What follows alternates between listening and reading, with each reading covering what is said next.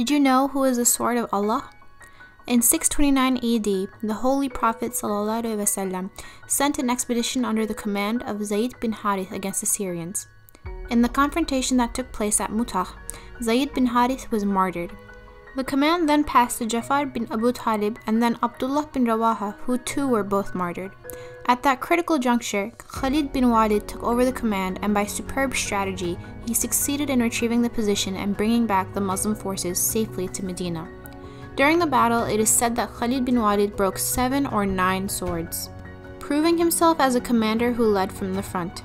Upon his return to Medina, and after his masterful display of how to conduct a tactical withdrawal, the Prophet ﷺ gave him the title of Sayfullah, or the Sword of Allah, a title he would demonstrate he was worthy of over the next decade.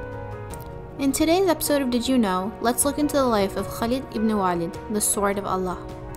Khalid ibn Walid was born in the year 592 CE to the horsemen/cavalry tribe of the Quraysh, from the Banu Makhzum clan, who ardently opposed Prophet Muhammad ﷺ while he was living in Mecca. From his early age, he developed competent skills in cavalry and archery.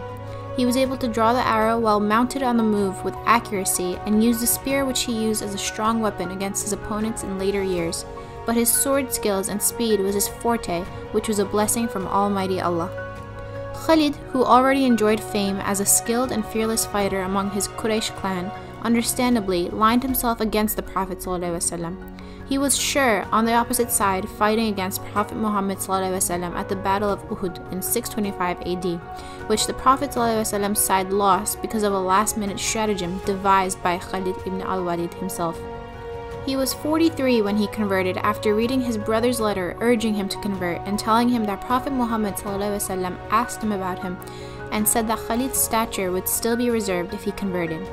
In the 8th year of Hijrah, Khalid traveled to Medina to meet the Prophet ﷺ and announced his acceptance of the Islamic faith. It is said that the first thing he had asked Prophet Muhammad ﷺ was to pray to Allah to forgive anything he had done to the Muslims.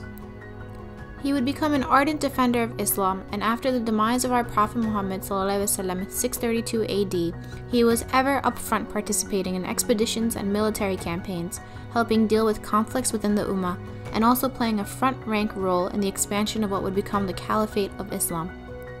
Before Khalid radiallahu anh passed away, it is said that he stated, "Dig my grave with this sword. Heroes take pleasure from the clanking of swords." Contrary to his desire, he passed away upon his bed. During his long military career, Khalid bin Walid entered nearly 100 battles and was not defeated in any of the battles he served as a commander. Having remained undefeated, he is considered by some scholars to be one of the finest military generals in history.